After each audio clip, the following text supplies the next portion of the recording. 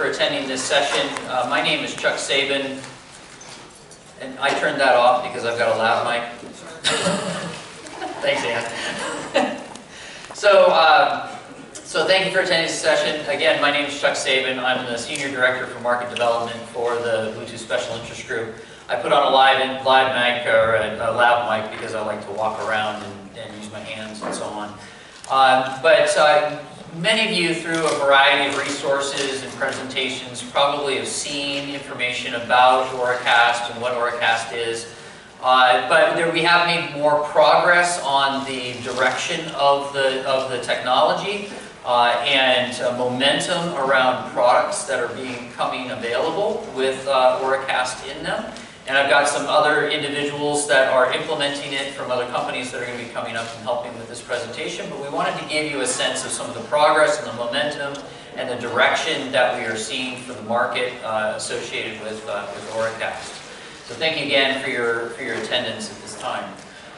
So from a learning objectives perspective, I did want to do a little bit of a reintroduction of Auracast broadcast audios, just so there's a nice level set on the technology and what it's doing and what its intent is. I wanted to talk to you about recent announcements and progress and availability of Auracast-enabled devices that are in the market. We've made a lot of momentum in that area from last year. I wanted to have some discussion around latest updates and progress towards availability in public locations.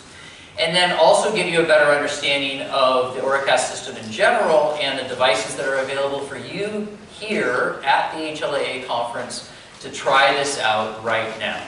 So we do have devices that we are loaning out to people in the conference rooms. These workshop conference rooms are enabled with an Ori system from Ampetronic and Listen Technologies. And you can actually try the system out live here at the HLA this week. So I will be joined by other individuals to help with these, to help achieve these learning objectives. We'll have Sam Burkinshaw from Ampetronic will come up and talk a bit. We'll have Tracy Bathurst from Listen Technologies, and then Rich Fisher from GN Hearing also coming up and giving their accounting for what they're doing and the direction that they're taking Auracast for their businesses for the benefit of those with hearing loss. I do want to quickly just start with just a little bit about who I am and the organization that I work for. So I am part of the Bluetooth Special Interest Group. We are the organization that manages the technology on behalf of all of the companies that actually use it in their products. So we don't make the products, we manage the technology that goes into those products, and then those products are then designed for the use case that they're building for. So we manage the standards development, the introduction of new features and capabilities that go into that specification. We also manage the product certification and qualification of those products to ensure that they're following the specification in the way that they should, and that they all interoperate together using the specification in a proper manner. We also manage the trademark and all the licensing associated with the technology that goes into those devices. And as an industry trade association, we also do all of the marketing and the brand and the promotion associated with use cases and markets and availability of the technology for various use cases, as we're going to talk about it with Auracast and the broadcast audio functionality. Now, for the last 20 years, Bluetooth has been a leader in wireless audio capabilities. But it was many years ago, or several years ago, that companies started looking at what do we need in the market, what do we need as far as capabilities are concerned to address the next 20 years of audio innovation and wireless audio innovation in the market. And it was actually a very specific group of companies that actually came to the table that really started this process. And it was actually the hearing aid companies. The hearing aid companies came to the Bluetooth Special Interest Group as a group, stating that they needed to have better audio capabilities, better wireless audio capabilities for the hearing aids, better standardization for hearing aids, And they wanted to standardize on Bluetooth technology and make it better for everyone across all hearing devices to get access to wireless audio. So it was the hearing aid companies that originally came to the Bluetooth Special Interest Group in the first place. And what they ended up spearheading is the delivery and the development of LE audio. Now, LE audio is the new and next generation architecture for audio, for Bluetooth, for the next 20 years. Now, there are two architectures for Bluetooth. There's classic Bluetooth audio, which you've all known and have been using in the past, and there is now the LE audio architecture. Now, this is not to say that the classic architecture is going away. This is not to say that because the LE audio architecture has been introduced, the capabilities that you have currently in your hearing aids or in your cochlear implants or any other audio devices is going to suddenly stop working.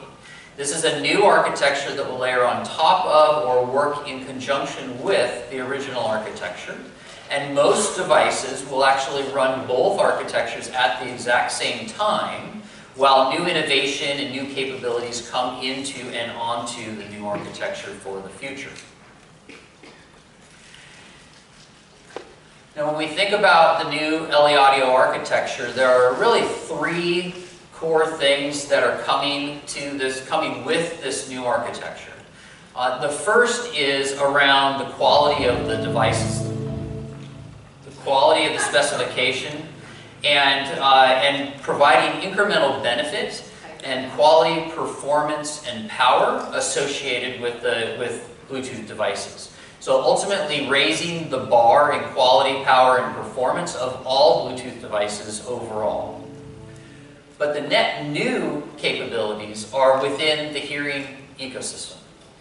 So the first part is around new standardization for hearing aids. So as I mentioned before, the hearing aid companies are the ones that came to the Bluetooth Special Interest Group and stated we need to standardize better on Bluetooth technology for hearing aids.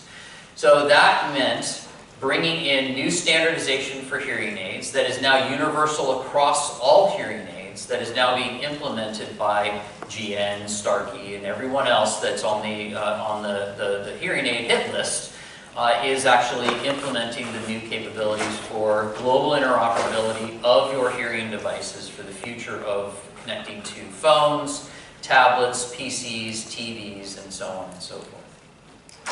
The third area is around Auracast broadcast audio.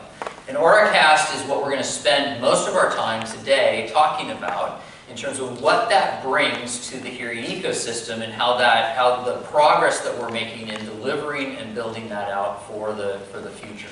And we really do see this as not just the broadcast audio capability for everybody, but the next generation of assistive listening system capabilities as well for the hearing community. So let's start just a little bit with, what is Auracast and how does it work? Auracast provides the ability for a transmitter or an audio source to be able to broadcast a Bluetooth audio signal to an unlimited number of users of devices that are within range. So if everyone in this room had an Auracast-enabled device and we're listening to the broadcast from the RA transmitter, everyone in this room would have the ability to hear that audio in the exact same time, in the exact same way. Now, it's a lot different than how I used to have my own personal relationship between my phone and maybe my hearing device. This is about broadcast capabilities in public spaces. And there's three components that are associated with the Auracast system. There's the transmitter, there's the receiver, and then there's what we call the assistant device in this. Now, a transmitter can be any audio source. It can be a smartphone, tablet, PC, public address system, AV system, anything that is broadcasting audio for any purpose, for any reason, can be a transmitter of audio to the hearing devices that support Auracast. On the receiver end, this is where we're talking about your hearing aids, your cochlear implants, but also as we see the capability for Bluetooth, this is addressing to people with TWS earbuds or headsets or headphones or mobile speakers can all be recipients of the broadcast from a transmitter. Now we also have this concept of an assistant. An assistant really it's the remote control for you to be able to connect to or listen to a particular broadcast. And the assistant can come in a number of different forms. It can be your smartphone, it can be a small specific device, it can be integrated into a potential receiver, but ultimately its design is because we envision this capability where you'll have multiple broadcasts in a single location. And oftentimes you're going to need or look for some type of an assistant to be able to help you address which one do I want to listen to. Do I want to listen to this language? Do I want to listen to certain types of dialogue enhancement? What is the audio that I actually want to listen to? And the assistant is going to help you determine which broadcast you actually want to listen to. And Sam and Tracy will talk about how their devices have a bit of an assistant on the receiver specifically and how that works for users in that case as well. So those are the three main components associated with the Auracast broadcast. Again, it is strictly a broadcast of audio from a transmitter directly to a number of devices. The one way to think about this is that in the same way that you're able to scan for and look for Wi-Fi access points for internet access, in the future you'll be able to scan for Bluetooth or Auracast access points for audio access in a variety of public spaces. Now, there are three main use cases or main ways that we are categorizing the initial capabilities for Auracast and where Auracast is sort of focused at this point in time. The first is around sharing your audio. This is around me being able to share my audio with you. These are personal sharing perspectives where I might have a video experience on my laptop and I want to share it with my friends and family around me. So you, as being hearing recipients with hearing aids or cochlear implants, will actually be able to enjoy that experience just like everybody else by being able to listen to the broadcast from an audio from a smartphone or audio from a laptop and enjoy that same video experience along with everybody else that's around that space. So again, share your audio is me wanting to share my audio with you, and regardless of what type of receiver you have, you'll be able to enjoy the experience just like everybody else. Does that mean that your phone is going to broadcast? So we can do questions afterwards, but I'll answer that question and the answer is yes. The question was, if no one heard, the question was, does that mean your phone was going to be able to broadcast? And the answer is yes, it will be able to broadcast. Like as an example, Samsung with their S23, S24 Fold platform has the ability to transmit an Auracast broadcast signal, and any device that has the capability of receiving an Auracast-based transmission can listen to the audio from this particular device.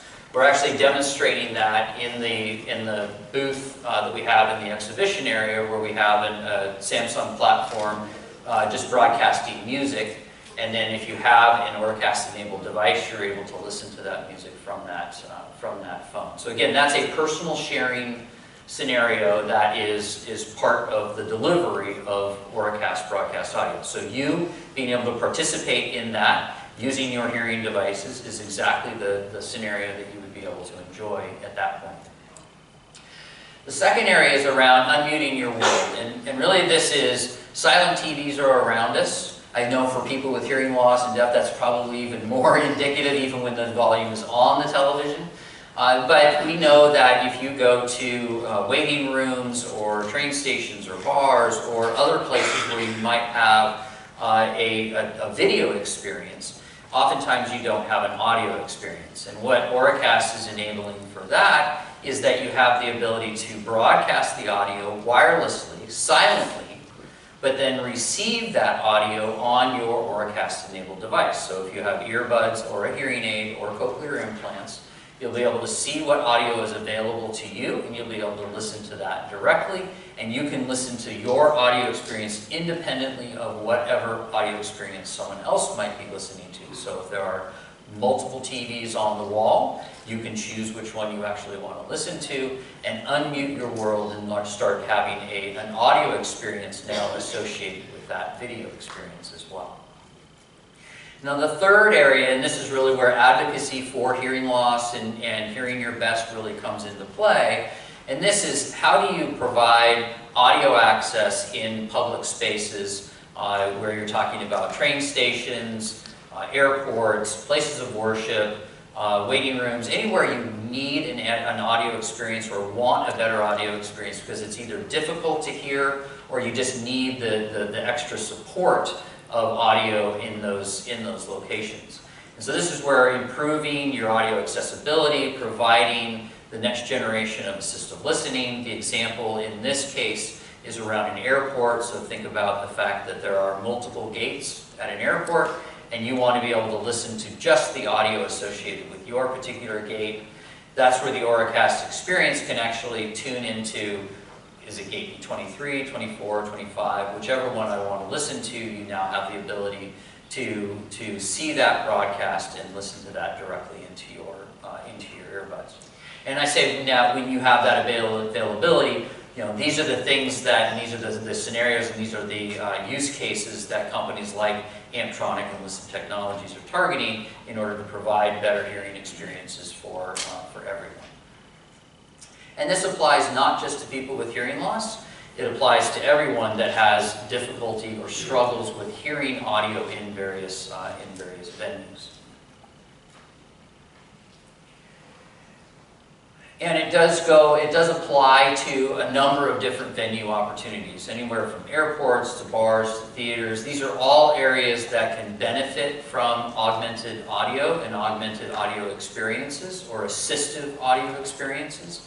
And we envision all of these locations as being potential recipients of an Auracast broadcast audio solution and providing new capabilities and new ways for you to access audio in public spaces.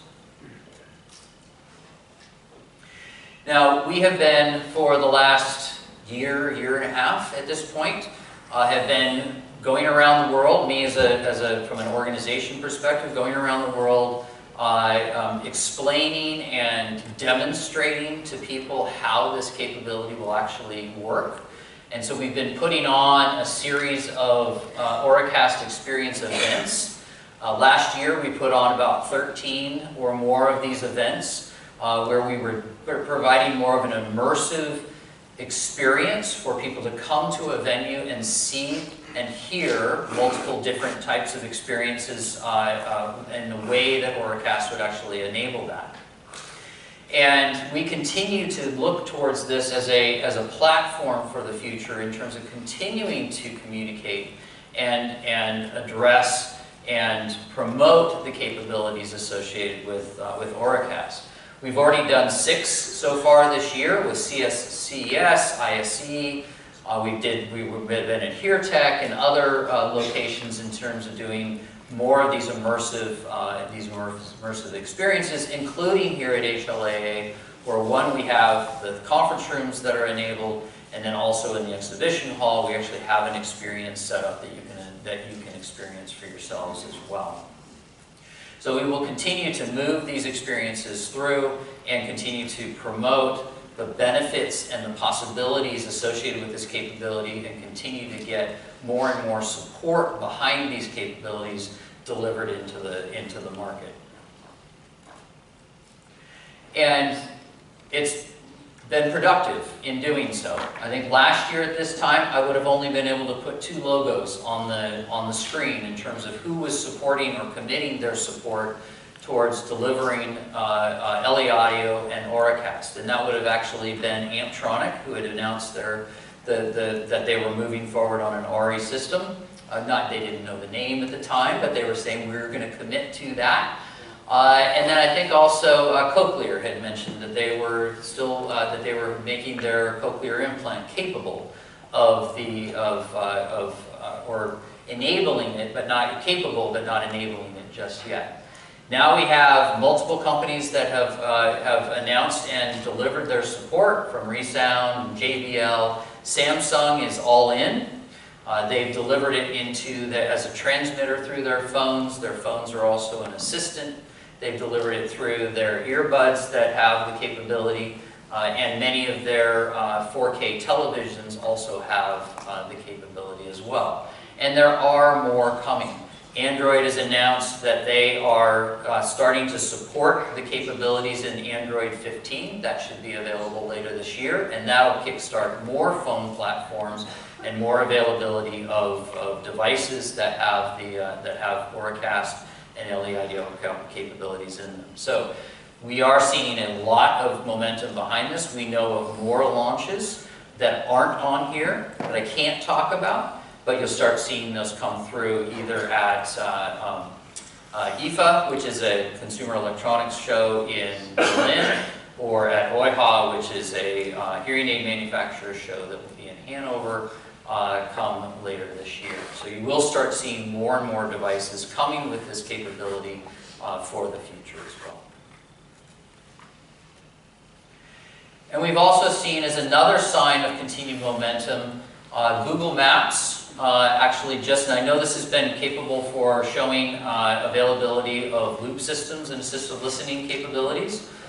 Google Maps, through an accessibility announcement they just put out in May, now is giving businesses the opportunity to indicate availability of Auracast at their location. It actually is identified as an item, so if I'm a business, I can identify whether or not I have Auracast available in my business.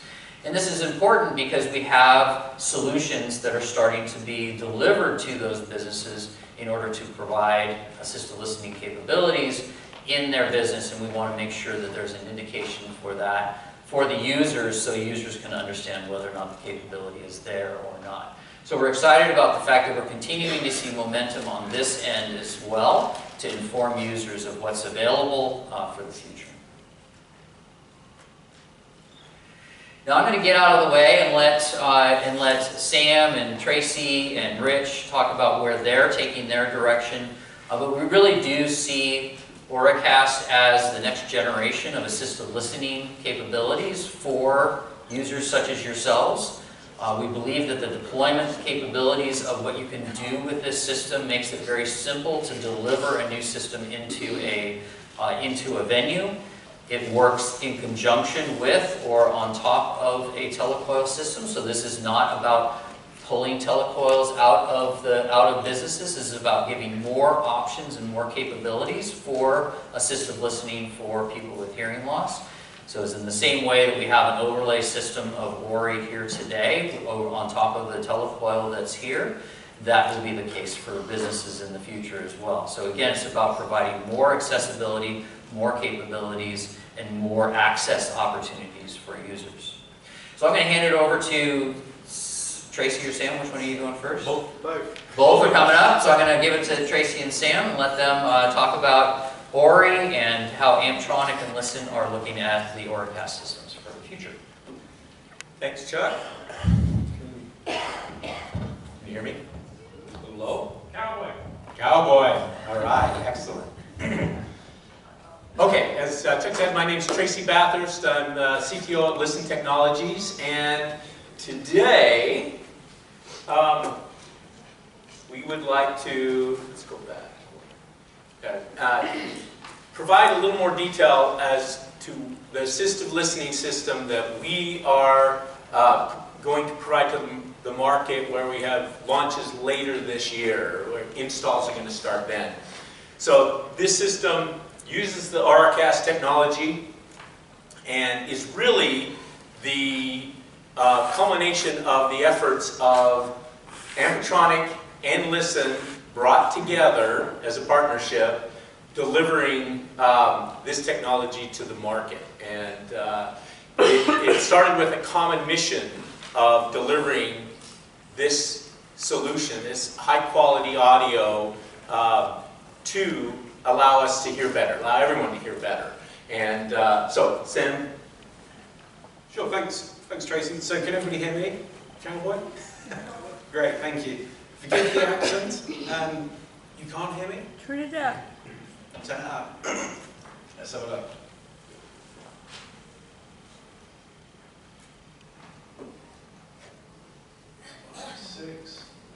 Is that better now? Yeah? Okay, hopefully the speakers are okay with that. Okay, so I'm from Ampetronic. We're a company based in the UK, and it came up earlier in the luncheon group that Ampetronic and Listen are both part of one organisation called Orvida, and another member of the Orvida group is Contacta, who some of you may be familiar with as a loop manufacturer. Ampetronic's also a loop manufacturer, and Listen Technologies have been developing receiver-based assistive listening products for in excess of 20 years. All three of us being part of one group allows us to pull on the strengths of each other in certain applications. So Ampetronic have been working on Ori for going on 8 years, and we've done a fantastic job on the transmitter, but Listen Technologies has such a pedigree with their receivers that we decided to draw upon their experience and their expertise with the receiver-based technology so that we can have a best-in-class solution.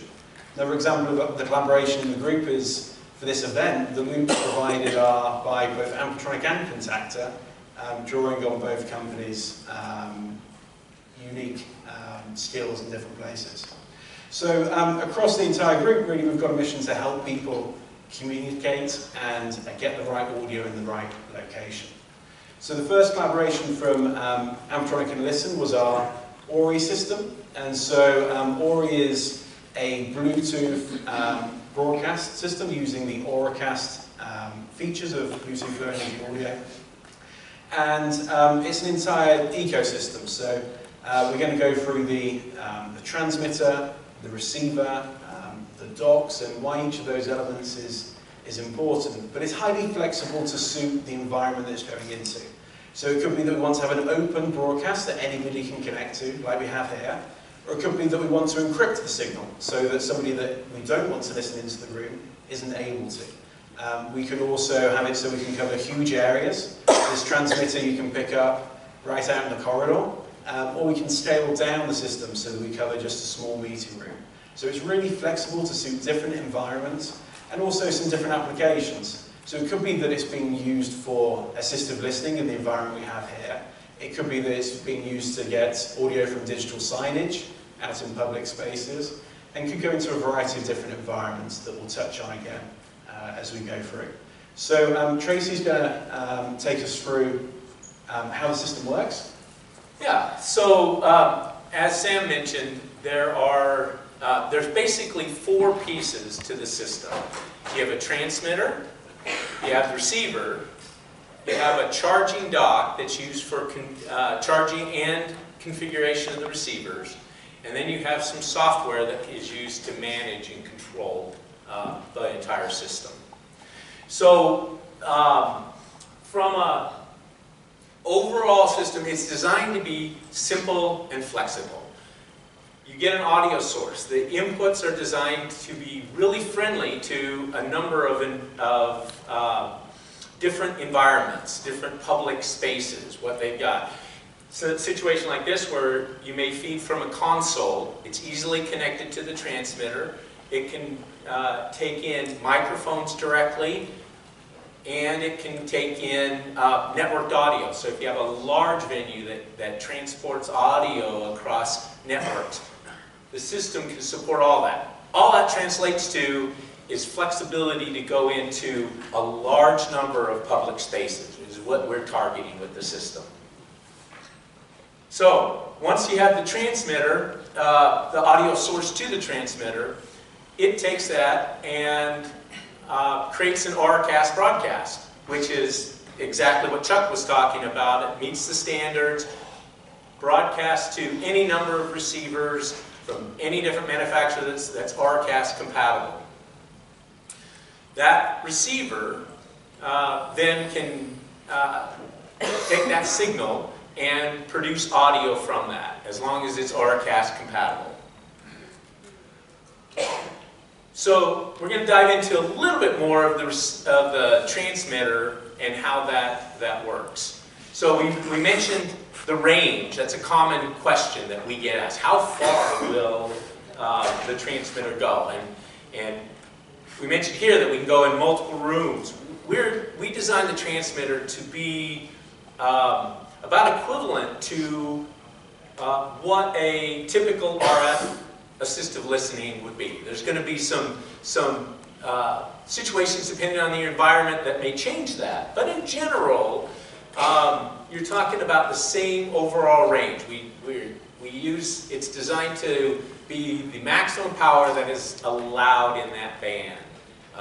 So typical assistive listening ranges we should see with this product. Also, there is 2 channels of audio.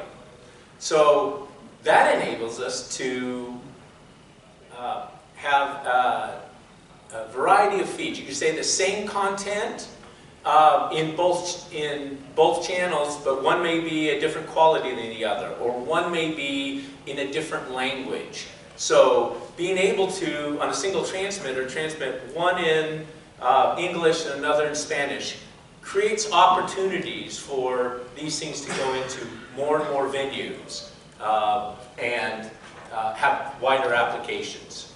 So it looks like a Wi-Fi access point, and that's intended to do that. We want to make it easy for the venue to install this thing, something familiar with them, so that we get more of these things out there, that it's not a difficult situation for a venue to make a decision to put this in. And then they can manage it the same way they manage other devices. So friendly for the venue, encourages more installations.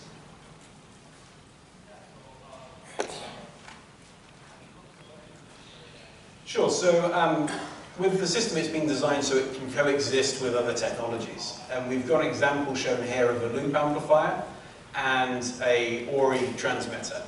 And it's not dissimilar to what we have in this room, actually. So in this room, we've got the audio going from this microphone, and all the microphones we're wearing, into the mixing console in the corner of the room. And then we have a feed coming out for the assistive listening. It's just one output from the desk. And that signal goes into the loop amplifier, and then out of the loop amplifier into the Ori system. We could do it the other way around as well. So we go into Ori, and then out into the loop. But they're coexisting with the same input to the system. So you should be getting the same experience regardless as to whether you're listening through the loop or through the Ori system in here. And it's not that uncommon to see what we call hybrid systems in the real world at the moment as well. So loop is a fantastic technology, it's where Ampetronic comes from, but it does have some limitations. And we find in theatres, for instance, they might put a loop system in and also have an infrared system so that they can hand out receivers easily and also use multiple channels so they can do audio description for the blind, say, or have multiple languages available in the same space. And so we're expecting there to be plenty of applications where you have loop and Ori, or maybe have Ori and infrared, a hybrid selection of different technologies in the same space. So on the receiver side, the second component of the system, as Chuck mentioned, there's the assistant. In this situation, we've incorporated the assistant as part of the receiver. It's all one device. And the idea is to make this a simple-to-use device provided at the venue. And the charging dock allows you to configure it in many different ways. So we have an example here where you're selecting the demonstration here that we're offering at the HLAA. You can select between multiple channels. But the system can be designed so that it automatically connects to channels to simplify the process. Maybe if there's 1 or 2 transmitters, there is it only connects to those 2 broadcasts or 3 broadcasts that are available, and it may auto-connect to them when they're in range.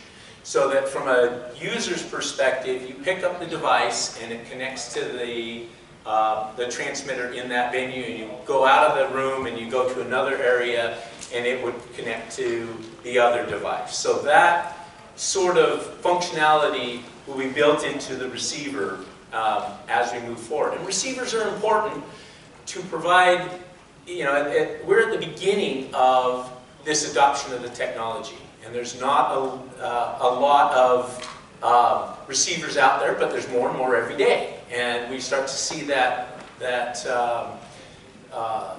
accelerate as we move forward.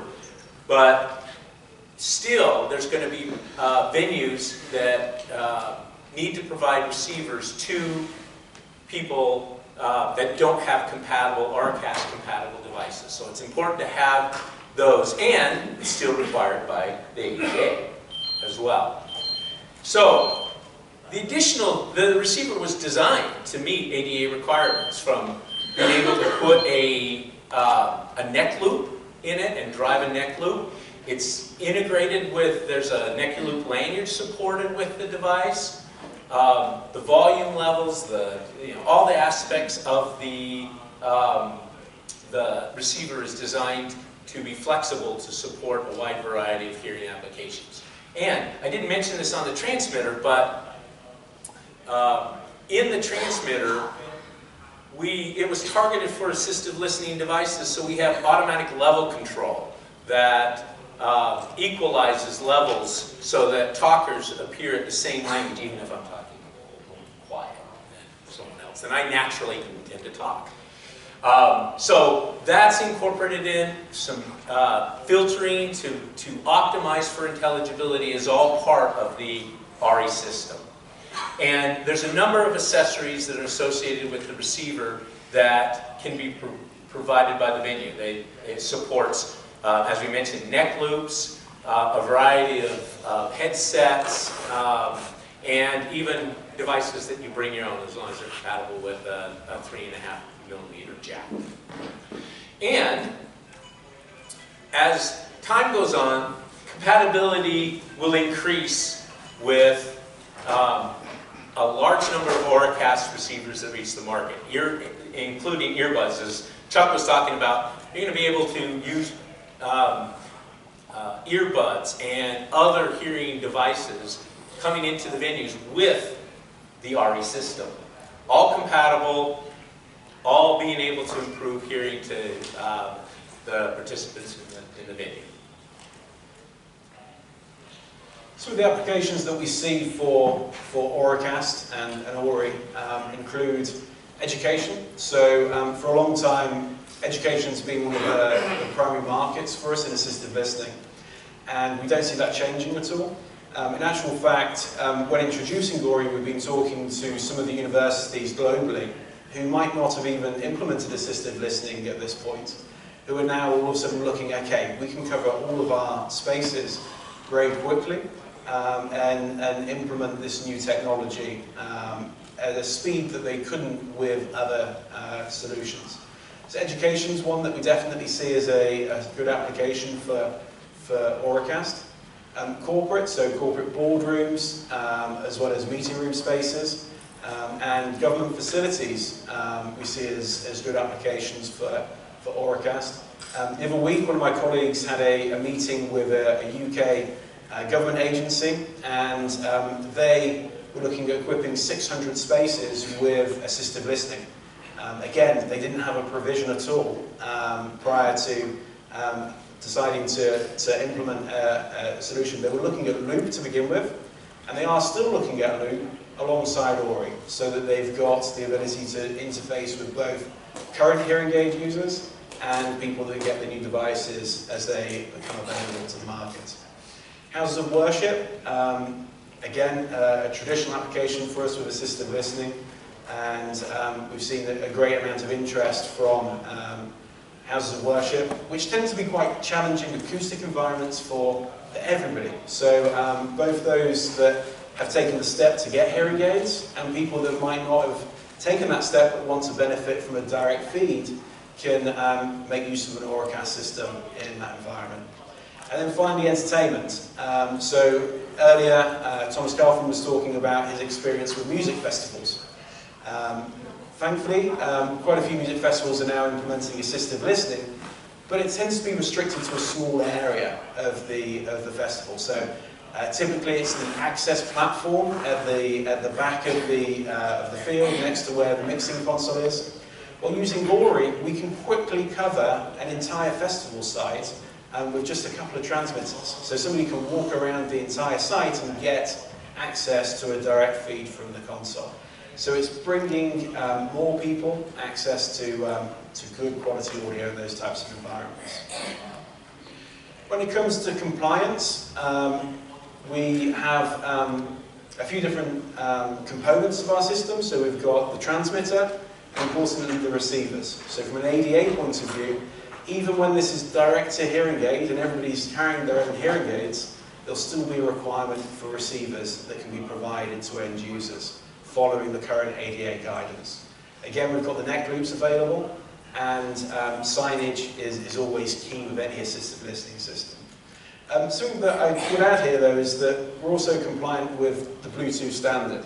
And Chuck made a comment in a previous session about the Bluetooth technology always being updated. There's always additional patches coming in, and we want to ensure we've got compatibility going forward. So all of the devices that we have are network connected, meaning that the receivers can sit in a charging dock and receive updates with the latest Bluetooth stack, as can the transmitter, so that we're compliant with everybody's devices going forward, and it's not just a snapshot of the devices that are available on the market today at time of launch.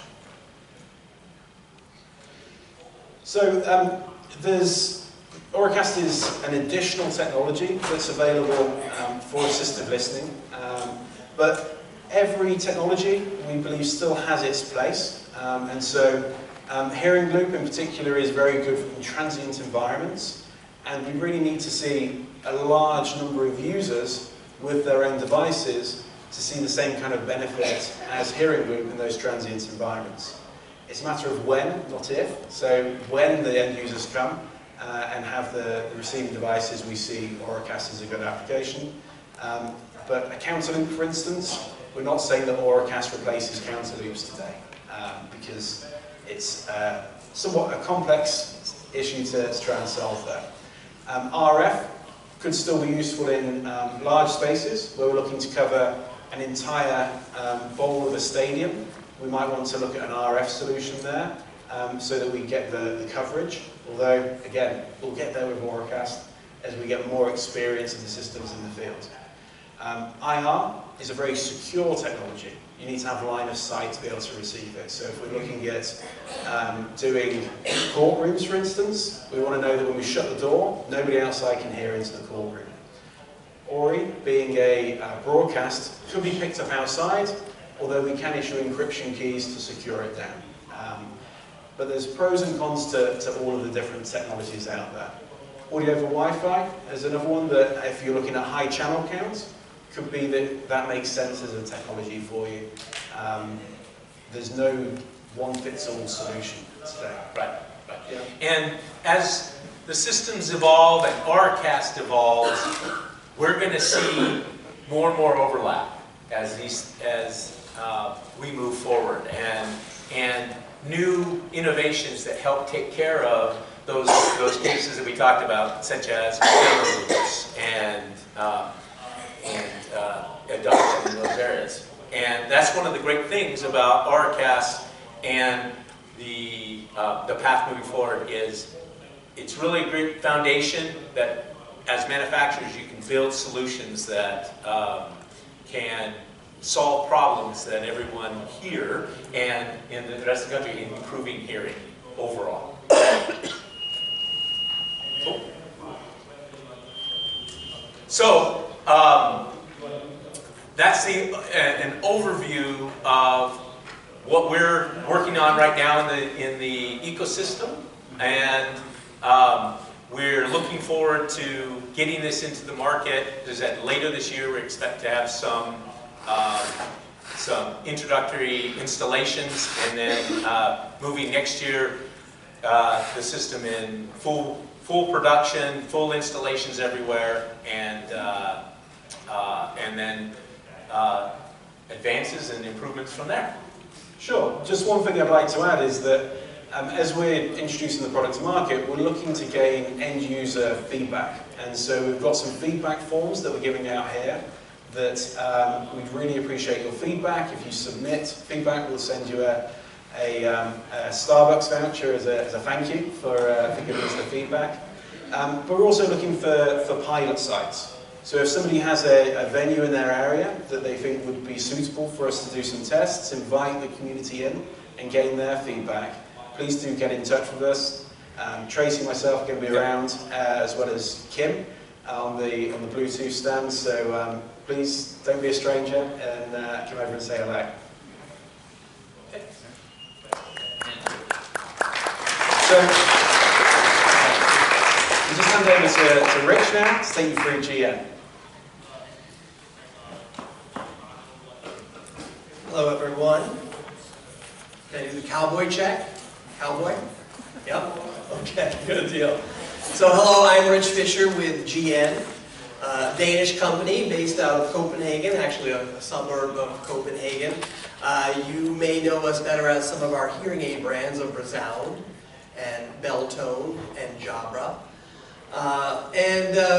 But we're a 150-year-old company that has a history of, as it says succinctly here, bringing people closer. We didn't always have that slogan, but from the days we were laying cable from Europe to China, we've been using audio and bringing people closer through communications and connectivity. And I think that really kind of sets the stage of why something like Auracast and Bluetooth low energy audio is so important to us. And I joined this industry a little over 5 years ago, a pretty exciting time to join the industry, especially when it comes to things like we're here today talking about. And I want to, when I talk about the GN perspective of this and why it matters to us and why hopefully it matters to you, I want to rewind just a little bit and tell the story of why things today are a little bit different, and again, why it should matter to you. So, a little bit about GN. So, you may know us through our hearing aids, again, the brands I said, Resound, Beltone, Jabra, but we actually have 3 divisions. And I'm going to talk about this because it's important later on to the story here. But we have an enterprise division, which many of you maybe have seen our Jabra brands through audio and video conferencing in your offices. We also have a gaming and audio division, so it's earbuds, and we also have these super cool headsets that go with some are gaming for gamers for gaming headsets. And then we have the hearing division. I bring this up because there's a breadth of products, many connected through audio, and more importantly, a breadth of research and development. And through that, this common connection and purpose of bringing people closer. And I'm going to drill down a little bit further into our hearing division. And again, important because we have a philosophy, it's called organic hearing. As the name would imply, we develop our hearing aids to emulate the way we hear naturally. This also then translates to how we design our hearing aids to fit comfortably, size, and more recently, well, at least within the last 10 to 15 years, to connect easily. So looking at, we know that we connect with devices and people every day. So when we think about organic hearing, all of these things go into this commitment to making it a natural experience for people who are wearing our hearing aids. So I mentioned all this to get to, I mentioned all this to get to a point of how organic hearing has led us to some innovations. I'm not going to go through all of these. I'm going to focus in on a couple of them. And the first one is 2010, when we talk about 2.4 gigahertz and wireless connectivity. So if we remember back in the early 2000s when Bluetooth kind of burst onto the scene and we had wireless connectivity amongst a whole bunch of electronic devices, except for hearing aids. And as I understand it, talking to engineers and researchers in our company, there was a number of reasons for this. There was, well, maybe the power, it took too much power to run Bluetooth in hearing aids. Or the antenna was too big to fit into what people wanted for the size of hearing aids. So there was a few barriers in there. But in the same labs, where we are testing Bluetooth in our audio earbuds, we are also testing our hearing aids. And so people got to talking and saying, hey, can we do this better? Can we bring Bluetooth into that? And lo and behold, in 2010, we did. And that really set off kind of a whole new revolution in connectivity in hearing aids. For the first time, you were able to stream wirelessly from your hearing aids into various devices, into connectivity. And so, and then for GN it said, okay, connectivity, that's accessibility, and this is important. This is important for the people who are using our hearing aids. That led to, and this is before I was in the hearing aid industry, but certainly heard about it. That led to probably the watershed, I guess, of connectivity in hearing aids in 2014 with the Made for iPhone. I mean, that, when Apple flexes and when Apple does something, it gets publicity. And even not being part of this industry, I was reading about Made for iPhone connectivity with hearing aids, right? And in fact, not only was that garnering headlines, it was bringing more people into wearing hearing aids. So we've heard about stigma, we've heard about all these things with hearing aids. I don't necessarily believe in all of those things, but it did bring people into trying hearing aids for the first time and said, this is pretty cool. I can use hearing aids just like my earbuds. And I can talk to people on my phone, I can listen, I can stream music and audio. So a real watershed mark, a real revolution in hearing aids, right? Followed by Asha into the Android phones as well too. So now we have, in essence, connectivity becoming a really important part of the hearing aid experience. But along with that, it also led to a very complex kind of environment for hearing aids. So this is a little bit of a little bit of an eye chart, as they say sometimes. But what happens, you look at going back even to the 30s with telecoil and FM, there's been a number of different systems out there for hearing aids to connect with wirelessly. With the launch of the Made for iPhone and Asha, it's great, but it also had hearing aid manufacturers using their own proprietary protocols with Bluetooth, designed to match up with their hearing aids. And as Chuck mentioned at the beginning of this presentation, the hearing aid industry realized this can't go on. That there needed to be one sort of a standard. And why? Because in a room like this, like Chuck said, depending on the hearing aid you had, depending on the phone you had, you could be listening to the same audio and getting very different experiences. And that wasn't good enough. That's not the consistency that we would want in those types of experiences.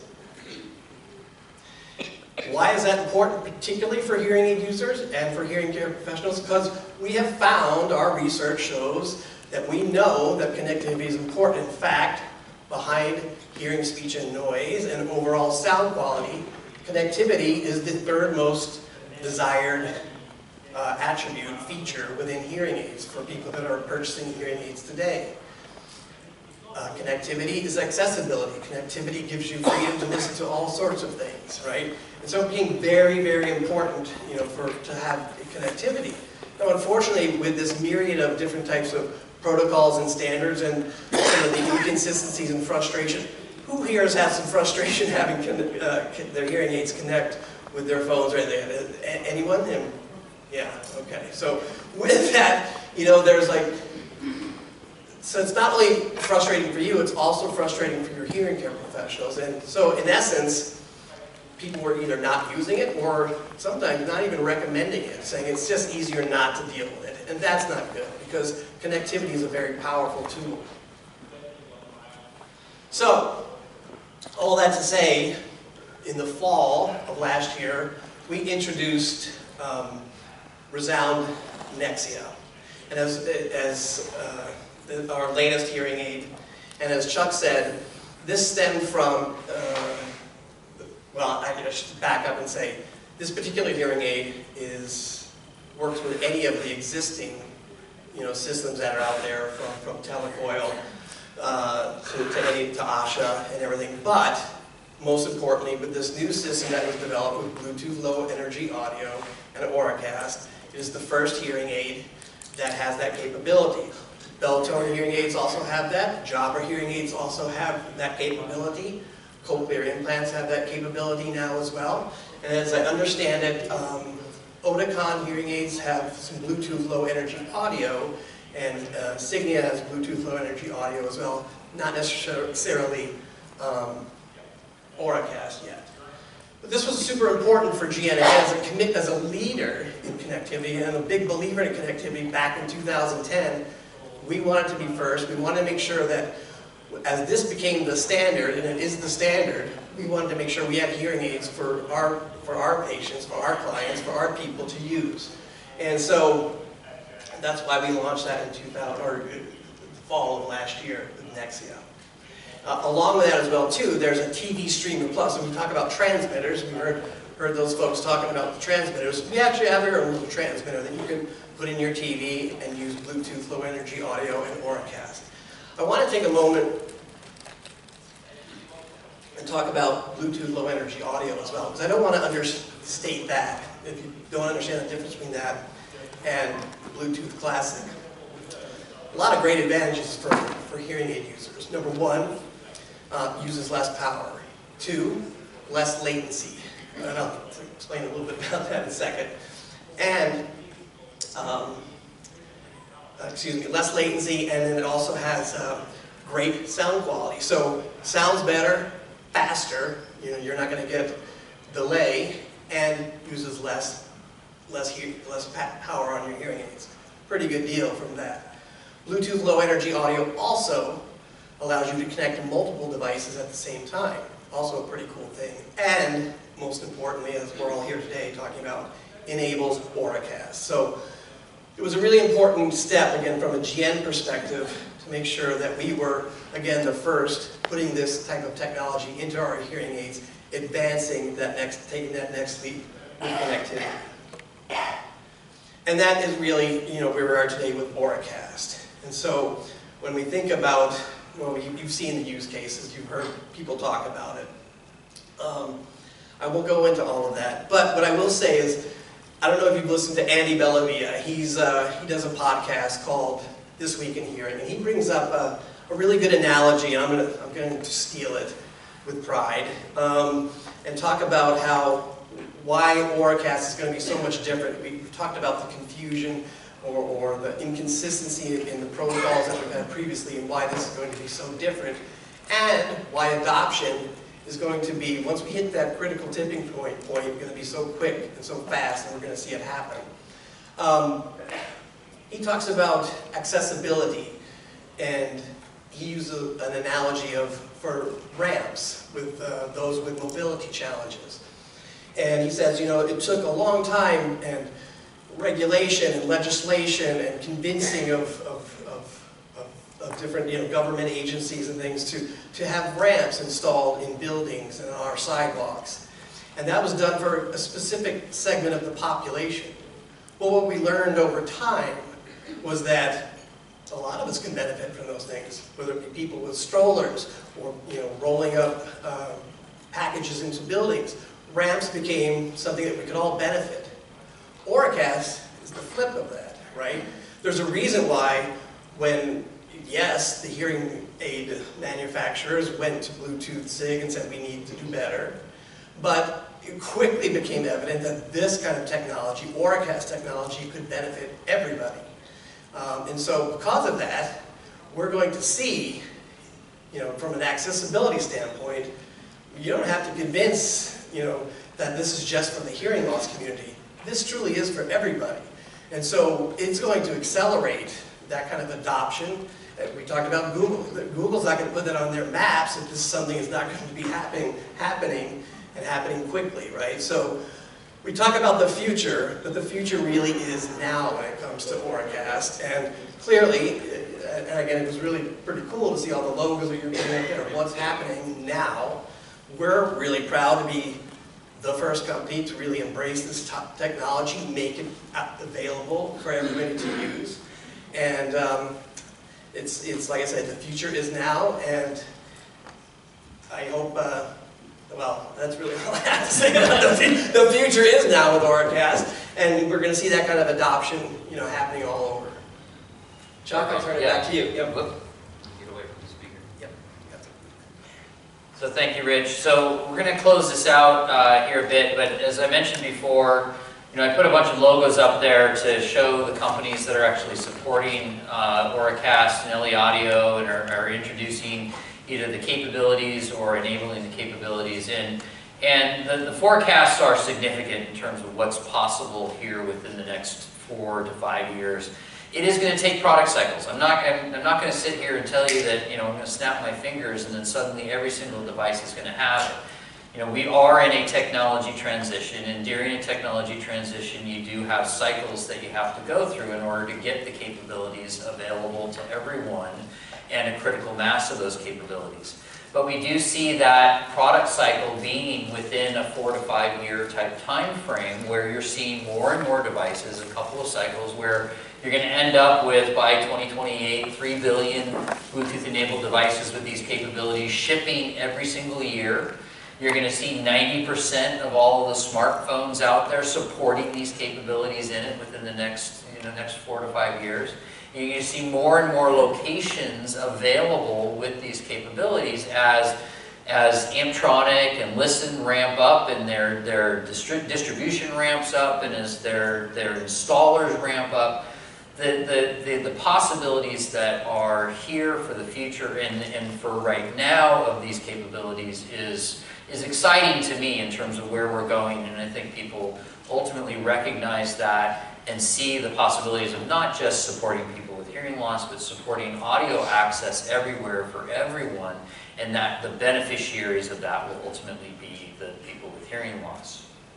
Now I'm going to close it out before we go into Q&A just to say that we are, as an organization, working towards how do we help you, or how can we help you, or how can you help us and the public spaces with the advocacy for these capabilities.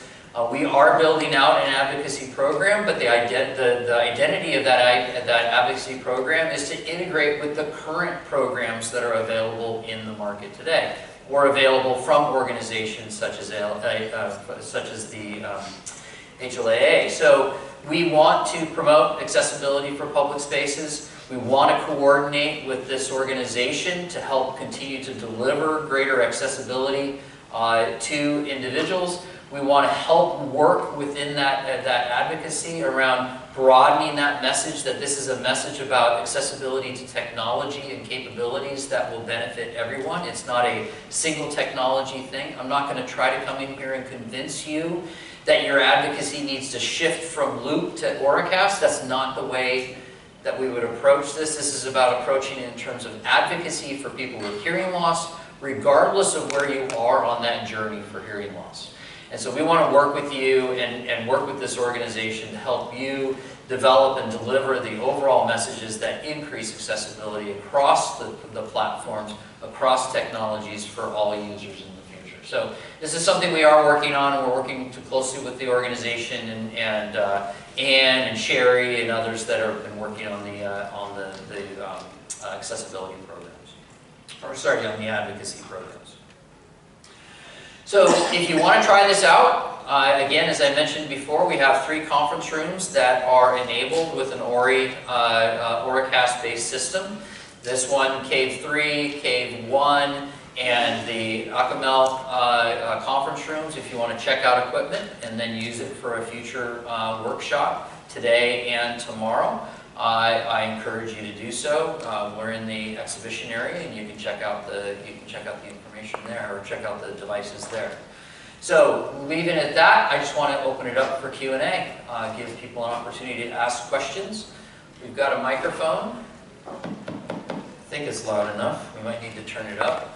I need a runner. Would anybody like to volunteer? Thank you.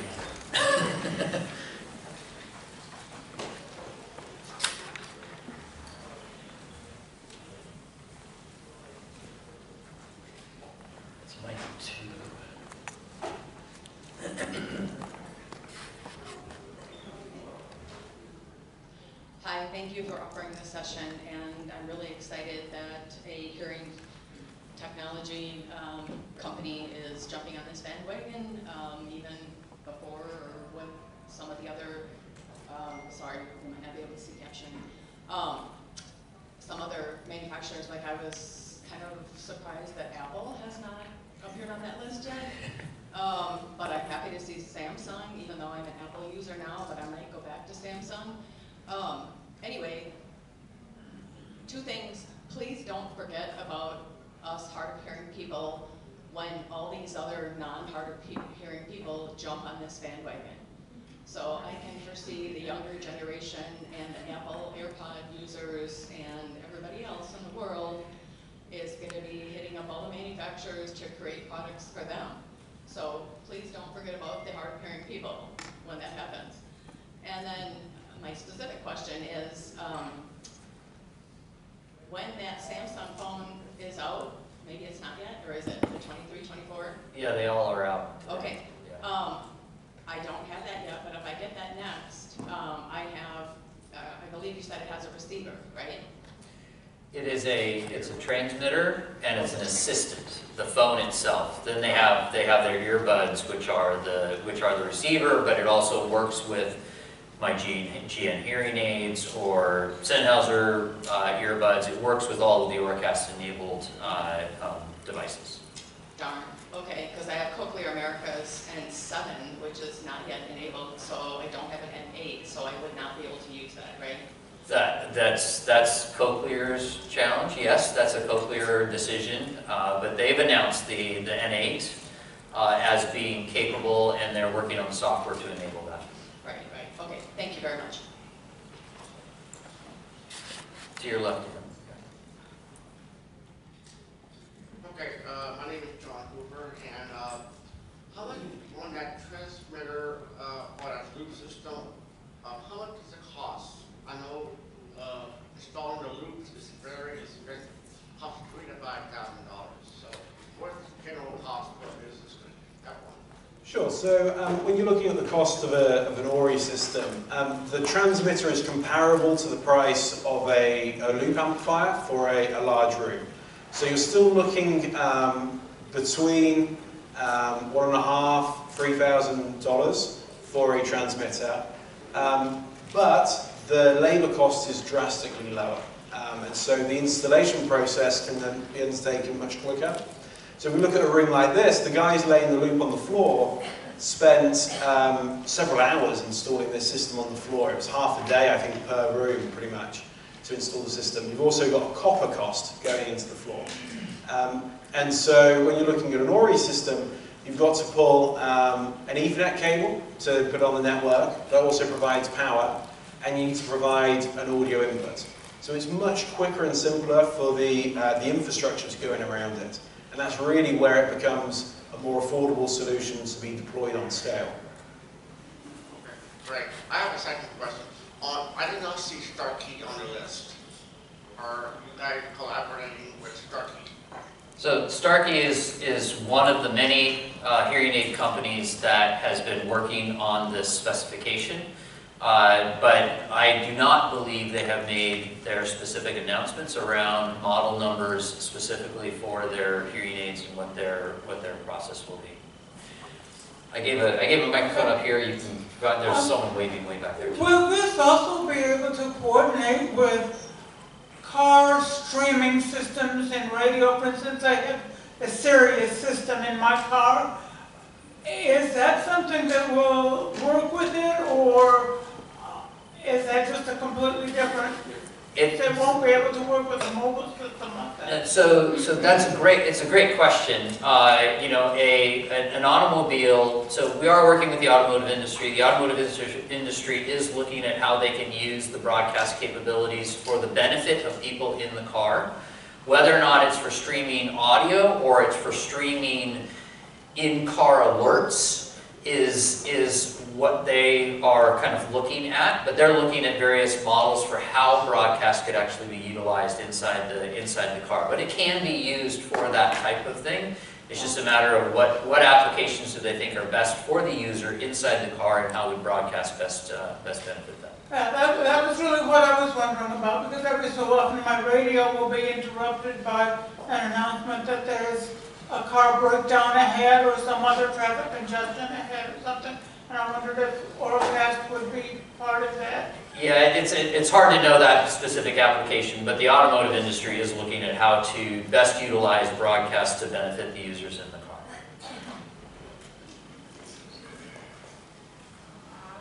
Yes, you mentioned that it works with hearing aids and cochlear, but how about with people like me that have a Baja?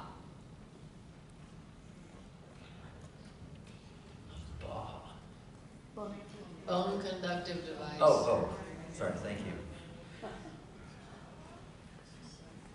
There's nothing that would keep any type of a receiving device from using Auracast. So that's just another receiver. It's a matter of how does that audio get transmitted into the to the user for sound. So same thing with cochlear.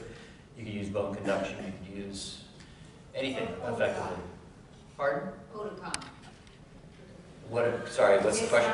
It's not cochlear, it's Oticon. Yeah, so I'm just saying that any receiver can utilize Auracast however the audio is then delivered to the user. I'm just giving you an example of that. Like Oticon has actually already announced, I can't remember the models, but they've already announced their support for, that they will have support for Auracast in their devices, but they're enabling it, capable of it, but they have not yet enabled it. Yeah, so quick question. You mentioned the scenario before of the airport, right? Yeah. So I travel a lot. I think that would be very useful. However, I see a problem, and I just want to make sure like how this works.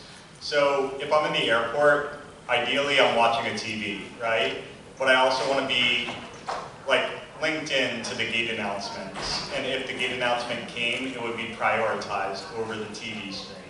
Is that possible with this technology? The capability exists within the specification to prioritize, to manage that. It's on the receiver end to manage the understanding of what, or the assistant to understand what your priorities are and what you want to listen to at any point in time. But you can mix, yes.